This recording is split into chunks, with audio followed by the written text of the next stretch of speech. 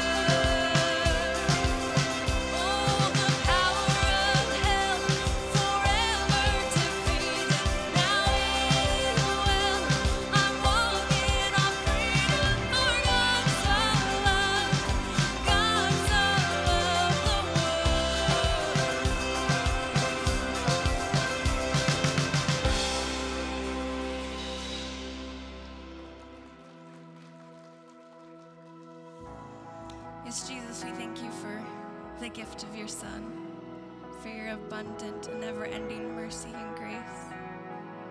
That you are a God that stands there with open arms, just waiting to welcome us home. Just thank you.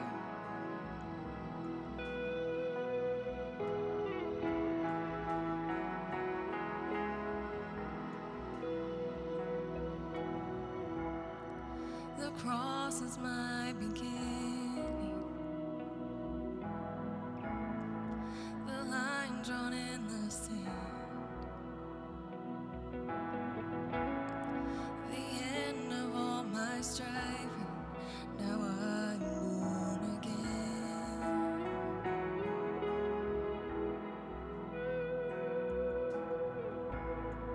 There Jesus was forsaken. So I will never be.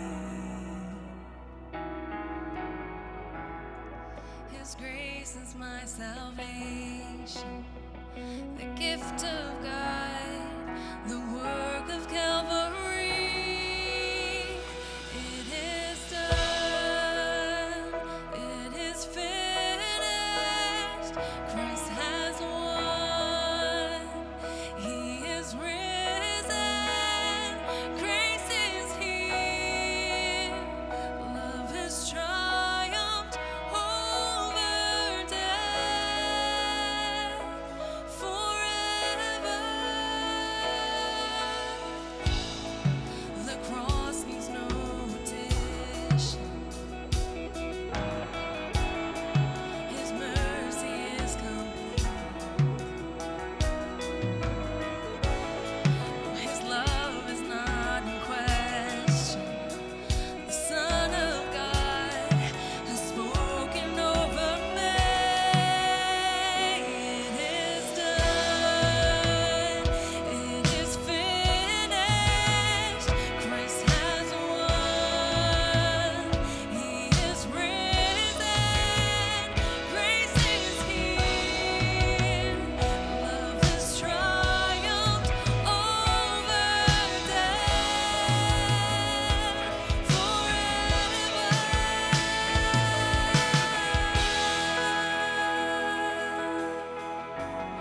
Yes, you are forever.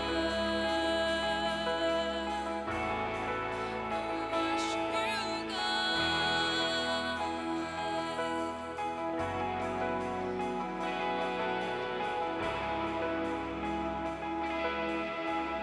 Sing strongholds.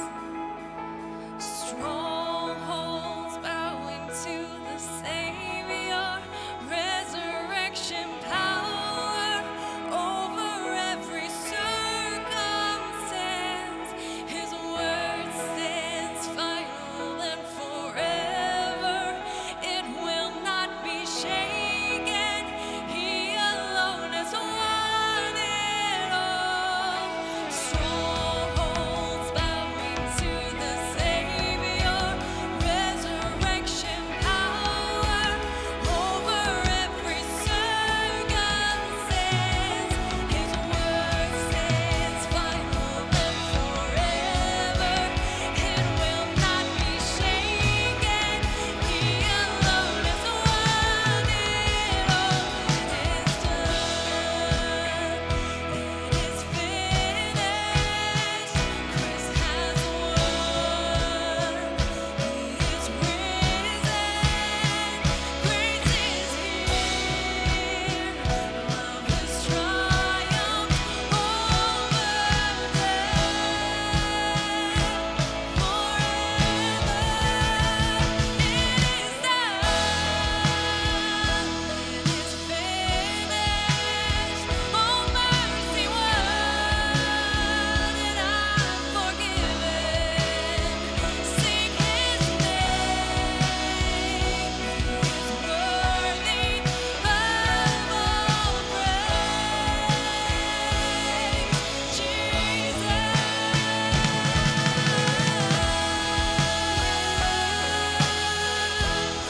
oh, you're worthy, Jesus. Oh, we give you all our praise. Oh, we sing Jesus,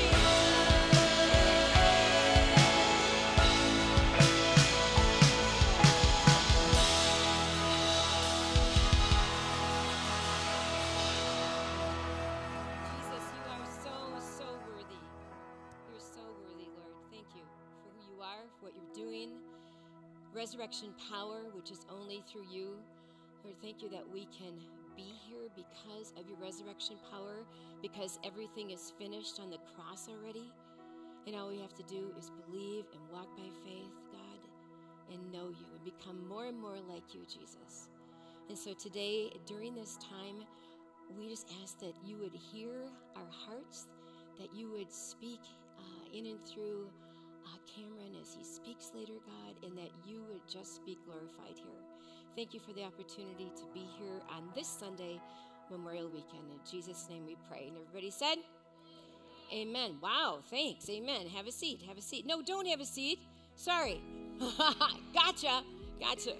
I just wanted to welcome you. I'm Margot. I'm on the teaching team here at Crosspoint. And I also want to welcome everybody at home or wherever you are on your smart device. There are lots of people here today, which is great. And we're grateful that you're here. If it's the first time back in a while, welcome. And if you haven't been back in a while, we'd love to have you. And so we want you to do a little bit of a community time. And so that means you get to find somebody that maybe you don't know really well. But here's the question we want to ask you. What's your favorite grilled food? After all, it's Memorial Weekend, and you can't say brat. Okay, just kidding. Okay. So go ahead. You've got a minute.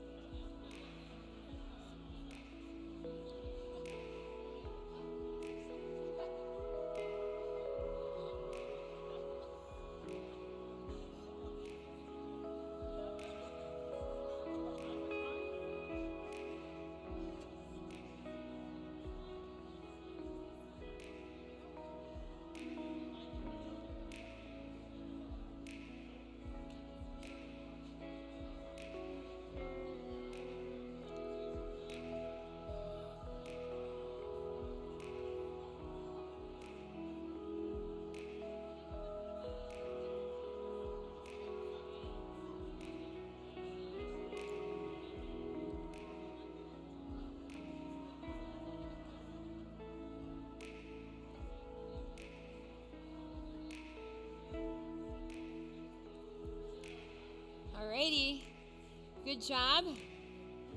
As your mouths are now salivating for some good grilled food, you can find your way back to your seat. That's great. I heard hot dogs, hamburgers, chicken, salmon, brats. But you know, Memorial Weekend is, wait, you can have a seat?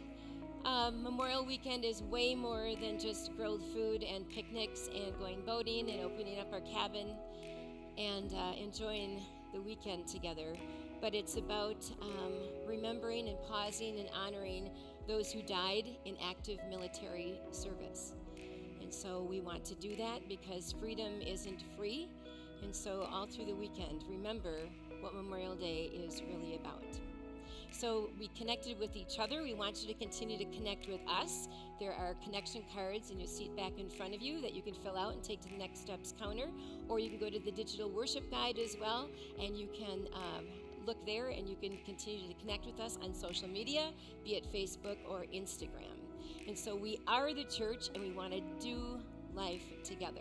There are some highlights, actually, some ways to be the church, and so one of them is the blood drive.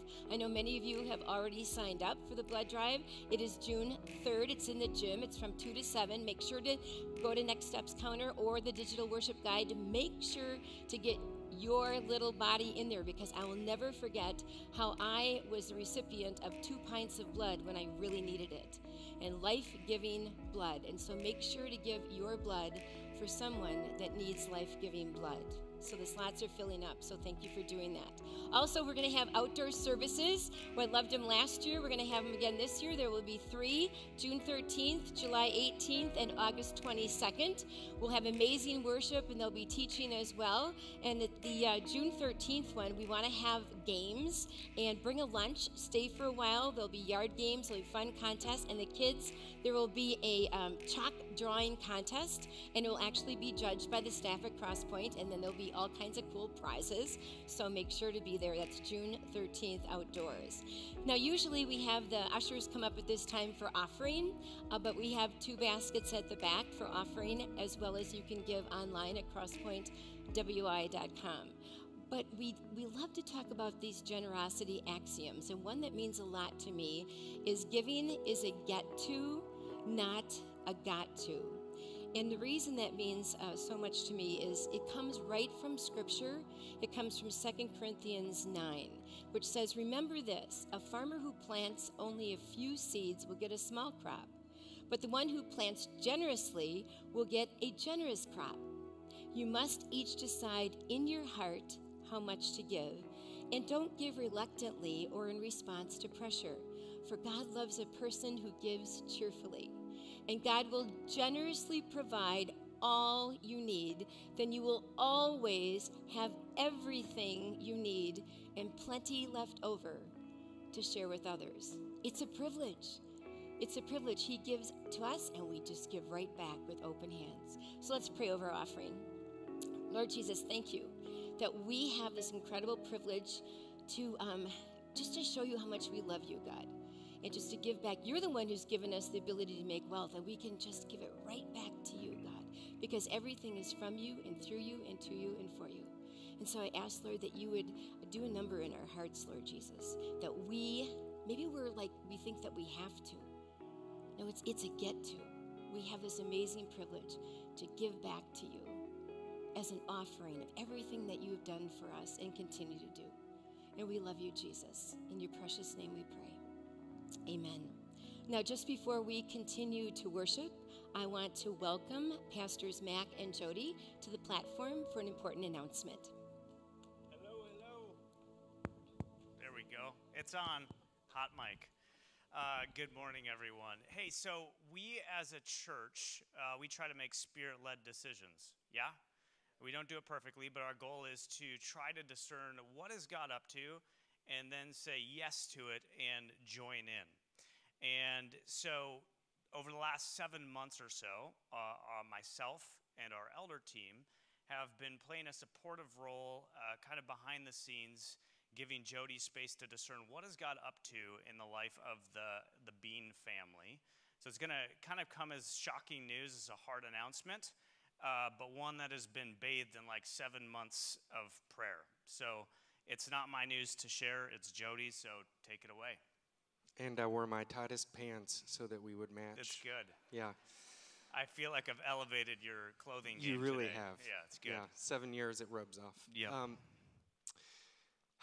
Yeah, so we've been in a long process together, and before I dive in, I just want to name my gratitude for the elders. I see a bunch of you here, and for Mac.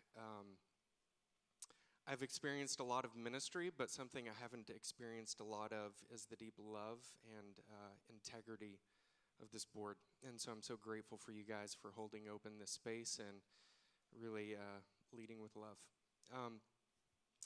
So we've been in this process, and for me, it kind of started last summer with sitting with Jesus and sensing this invitation to explore what flourishing would look like for our family. And as I opened that up, we started to explore different variables that maybe would feed into flourishing. And the biggest one for us was family. So we've been at Crosspoint for 7 years, almost to the day. And when we came, life looked a lot different. We were dinks, dual income, no kids, living easy breezy lives, and just really excited to be digging into the work at Crosspoint. But as time has gone on, our family has grown and things have changed, and we've found that living 1,000 miles away from any family has been straining and difficult, and we have a strong desire to be reconnected with our bio families. Secondly, we're a diverse family, and we have a strong desire to be in a diverse community that reflects our family. We have thin blood, so we would really like to be somewhere slightly warmer. And then we began to explore what would it look like for me to step into a lead pastor position. And so we jumped into that vigorously as a process, tons of interviews, lots of time. Even visited a church, but ultimately we didn't have peace moving forward with any of those opportunities. And during that whole process, something fell into our lap that was unexpected, we weren't looking for, but it was an opportunity outside of ministry in a medical device supply company in Richmond, Virginia. And so I've decided to take that position. And there's a couple of reasons that I think are important to clarify, like why the big change, because it was a big change for me, and it's still bittersweet.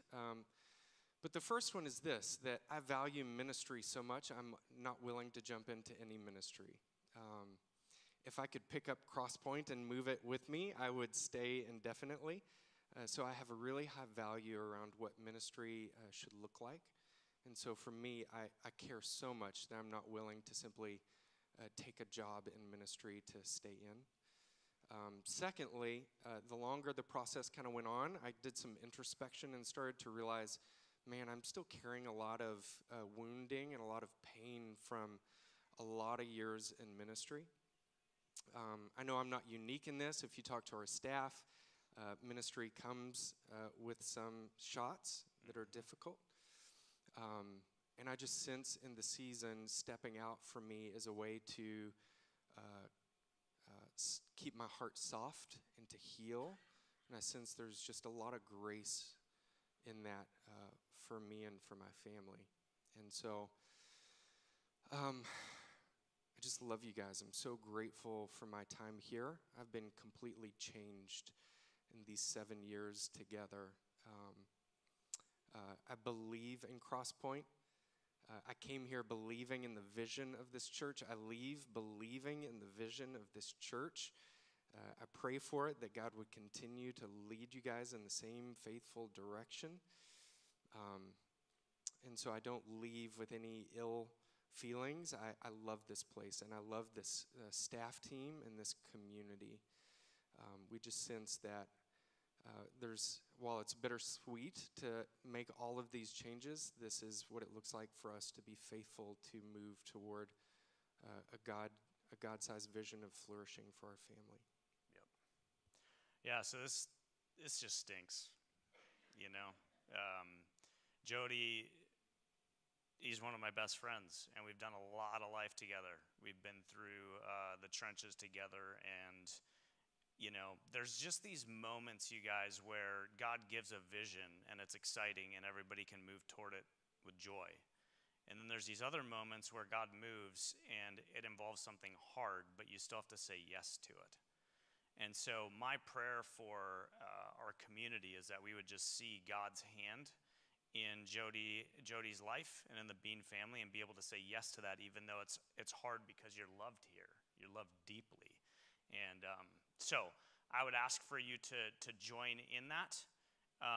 We don't have an official end date. It will likely be sometime in July, and we did that intentionally because you guys need to have space with Jody to celebrate and affirm how much he's given. He has poured his life out for our church community, and you've been blessed by his gifting. He's a shepherd. He's got an incredible ability to be present to people with the love of Jesus. He's got a really unusual sense of humor that we're going to miss. It's really weird at times, man. But we just love you.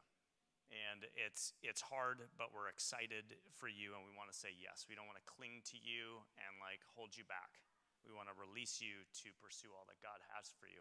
So I'm going to ask you guys, if you want, you can extend a hand, but we're going to just pray over the Bean family, over Jody, and our future as a church. And so, Jesus, we thank you. We thank you for Jody. We thank you for the gift that he is and all that he's given to us as a church family. We thank you for Ruth and Miri and Maggie and just the gift they are to our community. And as I was praying over this announcement this morning, Jeremiah 29:11 came to mind, which I'm acutely aware is for the nation of Israel and not for specific individuals, and yet it applies here, that you have guided the Bean family and you have plans to prosper them and give them hope and a new future, one that involves flourishing. And so we pray that blessing over them. We pray that you'd be in all the details over the next month as they have to figure out how to sell a home and find a place and all the logistics. Would you just pave a smooth path forward?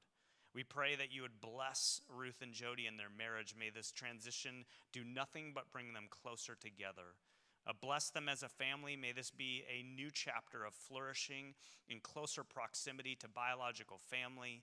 And would you just give them all that they need to do? We celebrate what we've received. We thank you for the way that you use people like Jody to strengthen us, to encourage us, to help us become more like Jesus. And we just are in awe and in gratitude of all that you've done in and through him. We pray for our church community, that you would continue to give us all that we need. We trust Jody to you, and we trust our future to you, knowing that you are a God that is good and gracious and knows what we need and is eager to provide it for us. We ask all of this in Jesus' name, and all God's people said, amen. Can we thank Jody and give him some love?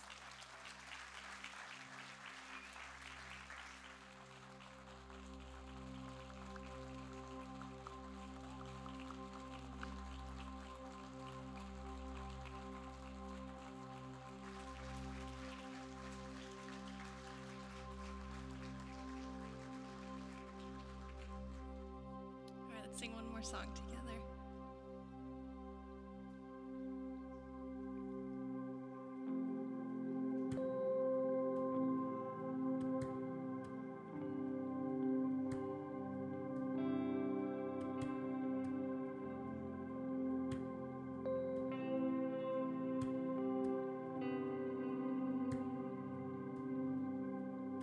You give life, you are love, you bring life.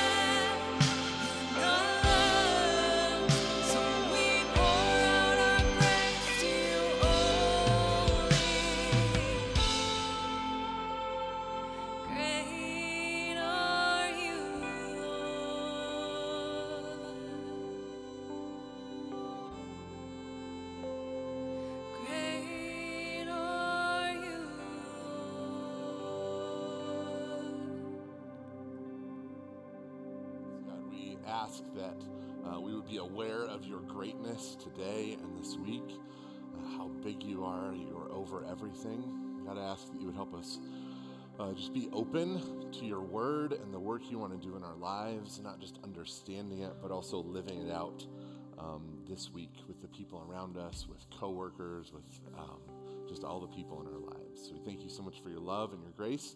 It's in your name we pray. Amen. You guys can have a seat. My name's Cameron, pastor of Family Life here at Crosspoint, work with students, which is a ton of fun.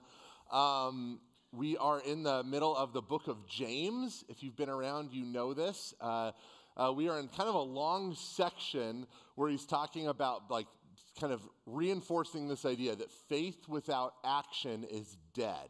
Faith without works is dead. Now, if you've been around here for the last couple weeks, you have heard this idea before, because this is kind of a long section in Scripture. So it can be tempting when you've heard something before to be like, oh, cool, now I can make my grocery list, I can answer all the emails I need to answer. Yeah, I've heard this before.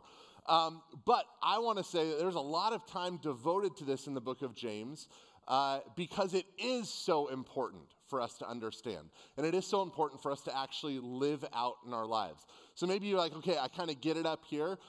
Maybe be open to the ways this morning that God might be prompting you to actually live some of this stuff out in the relationships around you and in the people around you. So I want to kind of zoom out a little bit and also maybe share a little bit about why I think this message that faith without action is so important for us to understand and to actually live out in this day and age. So in our post-Christian world, even believing the things about Jesus in the Bible is like a radical thing to do. Right? There are so many people that are either have walked away from faith or just don't believe in God, don't believe any of this stuff that we say we believe. And so what can happen because of that is if you do believe that, you can kind of lull yourself into a false sense of superiority or oh yeah, I'm doing pretty good. It's kind of like when I really don't want to mow my lawn. And I can be drive through my neighborhood and be oh good, their lawn is worse than mine. At least it's not as bad as theirs. So I'm doing pretty good. Or when my kids are crazy, it's well, at least they're not as crazy as those kids over there. Or at least my grades aren't as bad as this person over here.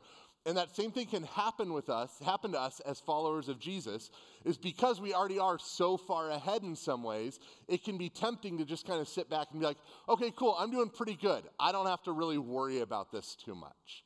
I don't have to live this radical life that Jesus has called us to because, I'm doing better than, 60 or 70% of the people in our country anyway. But the problem with that is that James just shared in the passage from last week. It was when I first read this verse, it is stuck with me my entire life, where he says, yeah, you believe in Jesus, that's great. Even demons believe in Jesus. So just believing the right things about God is not enough. That's not what faith is. And there are many people walking around with what James calls a dead faith in this passage. Faith without action. He calls it a dead faith. Believing all the right things, but not actually having the actions or the deeds or the works to go along with it.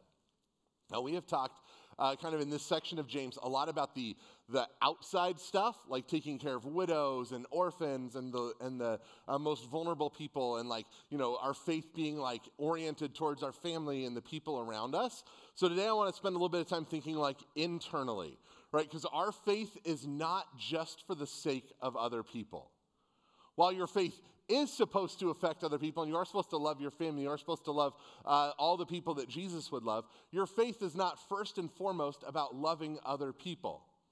You can get so caught up in doing things for God, we actually forget to spend any time with God. And so God's first call on your life is ultimately to be friends with him, right? He calls us into relationship, not just into a job or into being a servant. He calls us to be in relationship with him. And authentic friendship and relationship requires action and time spent.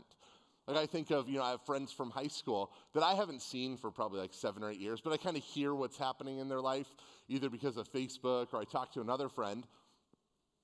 Knowing those facts about them is not a replacement for the relationship. Like, we haven't talked in years, so there's no, like, real relationship there anymore. And it's the same way with God. Like, knowing facts about God is not the same thing as being in relationship with God. So many people are walking around with a dead faith and then wondering why God feels so distant, or why it feels like God doesn't care, or why it feels like God isn't there for us. Right, we get too busy, work schedules, like all the busyness of life comes on, so we kind of push off connecting with God, and then kind of ask this question, why does God feel so distant?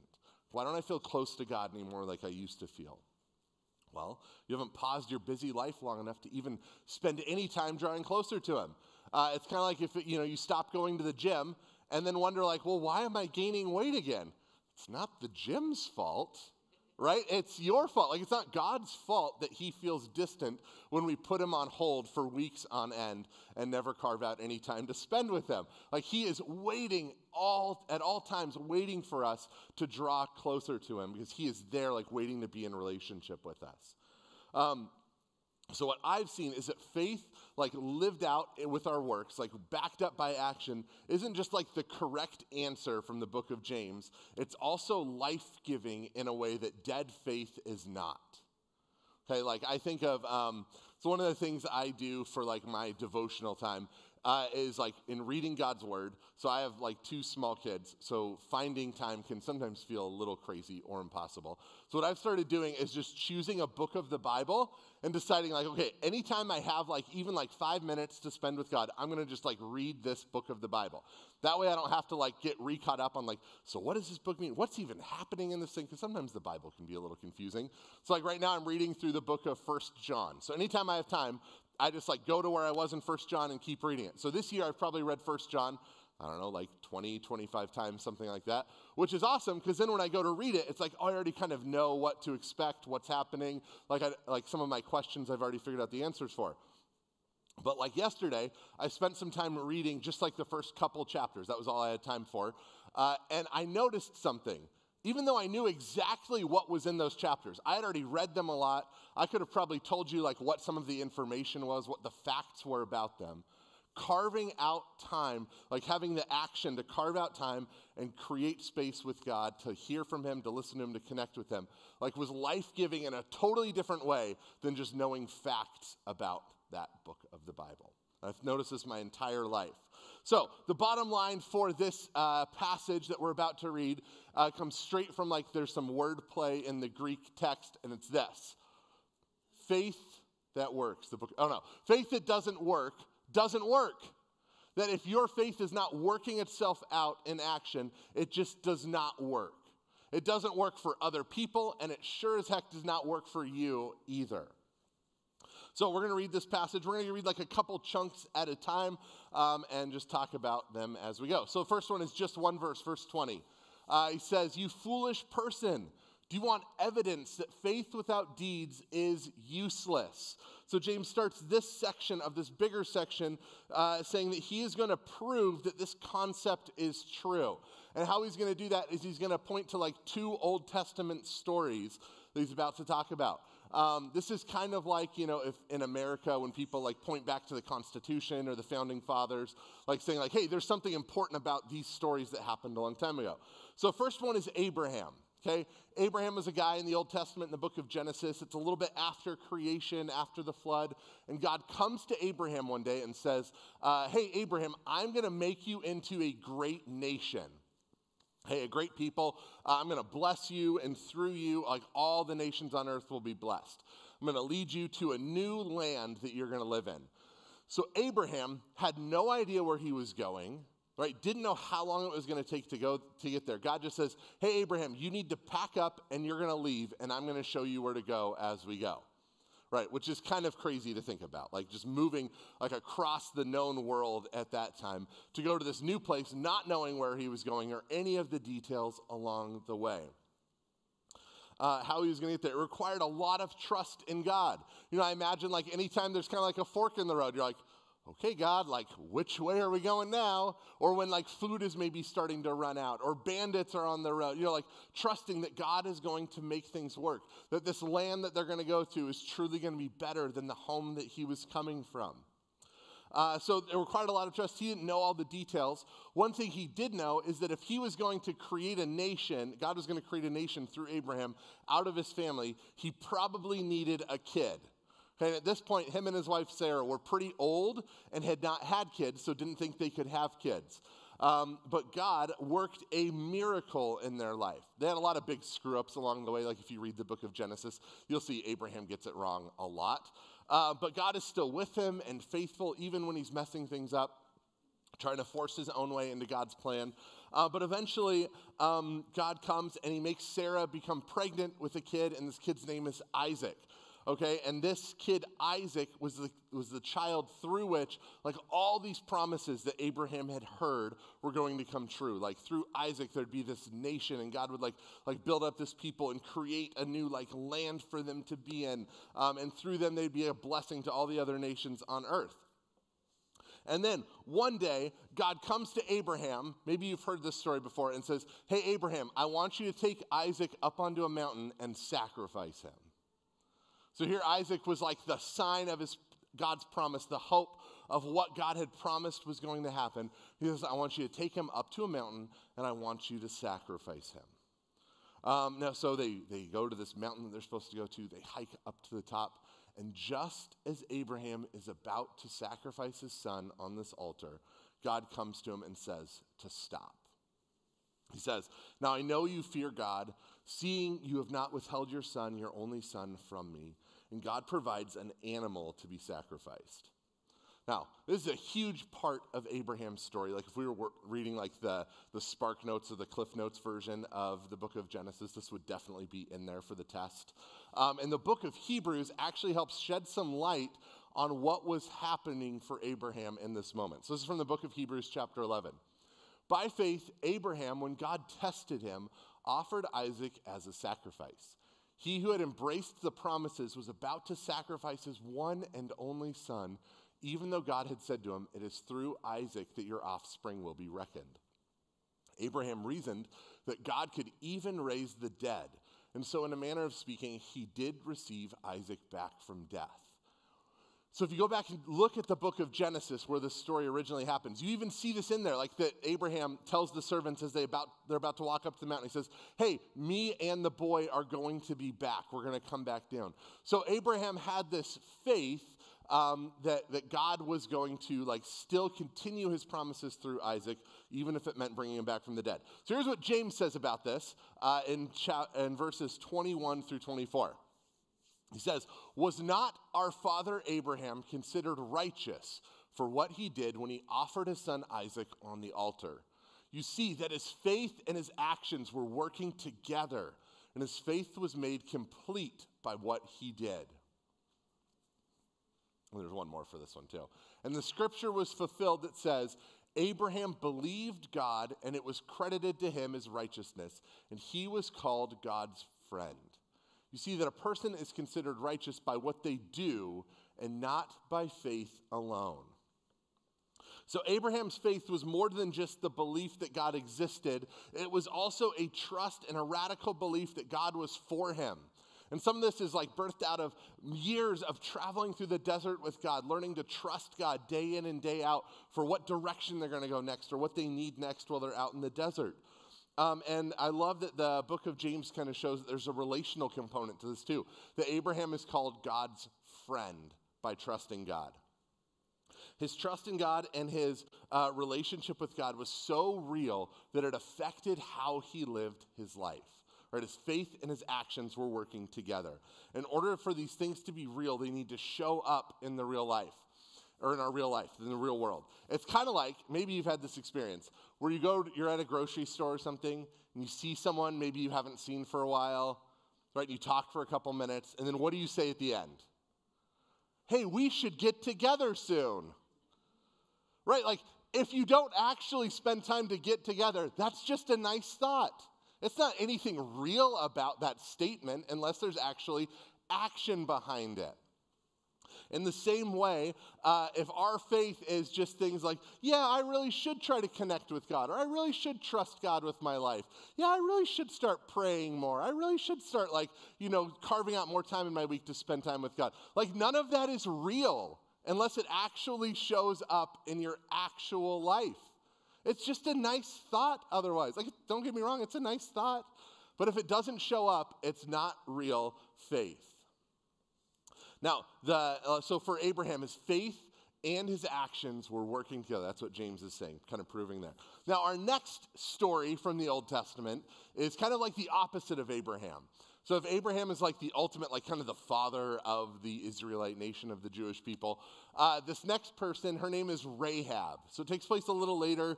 God was about to lead the Israelite nation that has now developed and grown and become huge into this promised land that he had promised Abraham a long time ago.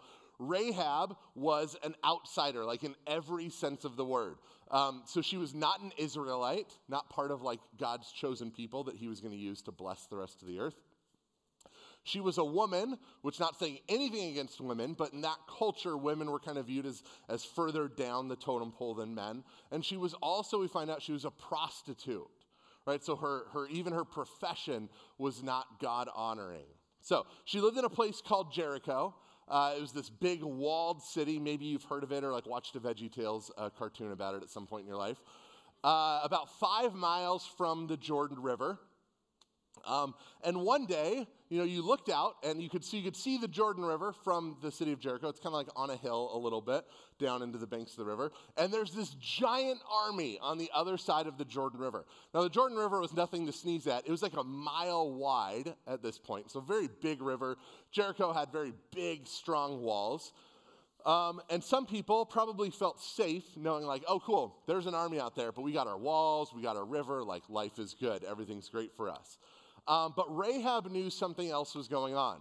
Okay, word travels fast, even without social media. We see that like the word had spread that these people, there was something different about them, right? That their God that was following them had more power than any of the other gods of that time. And they had heard stories about how God parted the Red Sea and defeated the Egyptian army, and how God had just led them to like defeat these other armies and kingdoms on the other side of the river. And so Rahab knew something else was going on. And when the spies from the Israelite army came to check out the land, check out Jericho, kind of see what was going to happen, Rahab struck a deal with them. She said, I know your God will be able to help this city. Like I know he's going to be able to take this city. And so I'm asking for your help. If I help you, will you help me? Right, will you keep my family safe? Because I know your God, even with the river and the walls and everything, I know your God is going to be able to take this city. Now, she ends up lying to the king of Jericho's men. So the king of the city is like, hey, I think the spies went in here. Where'd they go? And she's like, oh, they went that way. And really, she was like hiding them up on the roof at the time. Protected them. They made it back to the camp. And then when the city is destroyed, like they rescue Rahab from the city before everything is destroyed. So here's what James says about Rahab in verse 25 and 26. Remember, he's proving here that faith requires action in order for it to be real and alive. In the same way, was not even Rahab the prostitute considered righteous for what she did when she gave lodging to the spies and sent them off in a different direction. As the body without the spirit is dead, so faith without deeds is dead. Now, when I first read this, my first thought was like, wait, how is she considered righteous for lying to the king, right? That seems like kind of like something's not quite adding up here. But what James is pointing out, what he's highlighting here, is that she put her intellectual belief that God was going to be able to take the city into action. Like if you read her story, you see that other people also believed like, oh, like this God is a little scarier than other armies that we've faced. But they didn't do anything about it. They just kind of sat there afraid and wondered like, well, I wonder what's going to happen when the army gets there. But she actually put her faith and her belief that this God was more powerful than the river or the walls into action and did something about it. So her faith and actions were working together. She was saved from the siege of the city and welcomed into a new community and a new way of life and a new people. She was in a part of like the lineage, like leading to Jesus. She was part of God's like overarching story of redemption, all because she took this intellectual belief that there was something different about this God and put it into action and did something about it. Rahab's faith was life-changing not because she had strong convictions or because she believed all the right things about God, but because it changed how she actually lived her life. When I was around 19, I think, so I moved out with a couple friends, kind of like, I was going to community college, so still living at home. It's my friend Dan and my friend Pedro. Any story that starts with, so I was with my friend Pedro, is usually going to end in a ridiculous place. My dad, I'm sure you all have friends like that too. My dad called it so we lived there for 6 months, got so sick of each other, we moved back home. My dad called it our 6-month sleepover, which is kind of basically what it was. And so, we did all sorts of crazy stuff. I was going to school, they kind of ended up dropping out, and they were working at a gas station late into the night. And one night, I'm laying in bed, it's like after midnight, I think I'm asleep, and they burst through my door. They're like, "Hey, let's go to the beach." I was like, what is happening right now? So we lived, I'm from the Portland area, so like to drive to the beach is like an hour and a half, 2-hour drive away. I was like, midnight, it's like 2 hours. It's like, even if we just drive there and come right back, like, I'm not getting home till 4 or 5 in the morning. Like, I have class tomorrow. They're like, "No, come on, it's going to be awesome." I was like, no, I can't do it. And then, this is how easy I am to convince to do something fun. They're like, "Look, it's 12:34. 1, 2, 3, 4. The stars are aligned. It's a sign." I was like, well, you've got a point now. Like, let's do this. So we're in the car, we're driving to the beach, and I'm like, you know what, if we're doing, like, let's just do it. Like, instead of going straight down the highway, let's take this highway down south. Let's go to In-N-Out Burger. Has anyone ever had an In-N-Out Burger?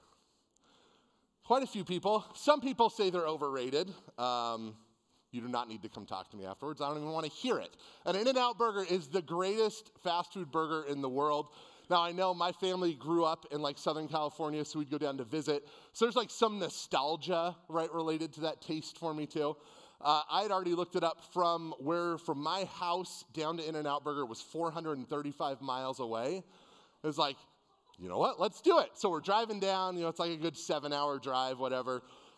Realize, okay, I'm not going to school tomorrow. I do not endorse this, by the way, any of my students that are out here.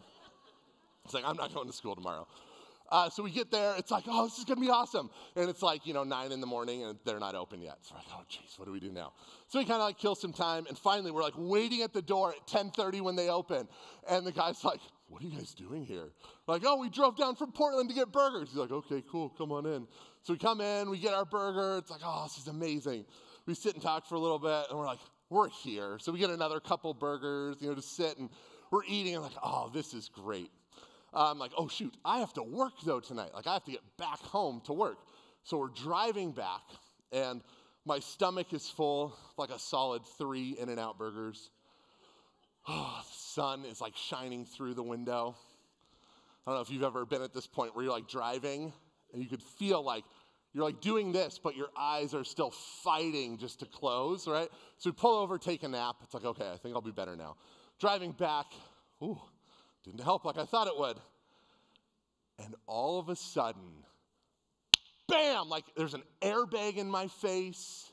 I look back, my friend Pedro, who was sleeping on the back seat without a seatbelt on, is like flying forward. Something in the electrical system of the car goes off, and the horn is just, burn. I'm like, what is happening? Like, I was having the best nap of my life, and all of a sudden I'm woken up from it. And I look up, and we're in the back of an RV. I had the cruise control set at like 70 miles an hour, and it drifted to hit the car next to us. Thankfully, they were there, and I didn't just go off the road into who knows where. I tell you that story because when I had fallen asleep at the wheel, I didn't like forget how to drive. I just stopped driving. And in our faith, the same thing can happen. Right? We can fall asleep at the wheel. It doesn't mean we've forgotten any of the good knowledge or wisdom or facts about what it means to be in a relationship with God, but we just kind of stop living it out. If you stop driving, bad things are going to happen. And when you stop actually living out your faith, bad things are going to happen. right? You might have all the right answers, especially if you like grew up in a Christian home or, have been going to church for a while. You have all the right answers, like all the wisdom. Maybe people come to you for advice, right, about how to deal with this situation or about how to deal with something in your relationship with God and the relationship with God. And you might have all the answers and yet still be asleep at the wheel in some significant ways in your life. And I know this is possible because I've done it before. Right, like as a pastor, as a youth pastor, like I have all this great advice for people, all this like great insight from the Word of God, but there are times or parts of my life at times that I'm just like asleep at the wheel and I just kind of stop living it out. We all do this. You can say all the right things, you can serve and help others, do all the right things like externally, and still just fall asleep at the wheel in your life with God and just kind of let that drift away into nothingness and then wonder why God feels so distant. See, if you leave your faith on cruise control, you are going to crash eventually. Unless all your knowledge and wisdom and all these things that you've learned have some effect in your actual life, it's not faith. That's what James is telling us. It's not real faith. It's dead faith if it just lives up here and doesn't come out. When tragedy comes, right, you might know all the right things to tell someone, like, oh, you got to stay connected to God. You got to talk to other people about what's going on. You should really go see a counselor. But if you don't do any of those things when tragedy comes in your life, it's kind of worthless. Like all that knowledge doesn't really help you unless you put it into action. You might know, maybe people come to you and say like, hey, how do I stay connected to Jesus? And you've been that way before, so you know all the like, oh, like you should read this way and you should pray this way and all these things. But if you're not actually doing it on a weekly and daily basis, it's dead faith. It's just nothing. It's a nice thought.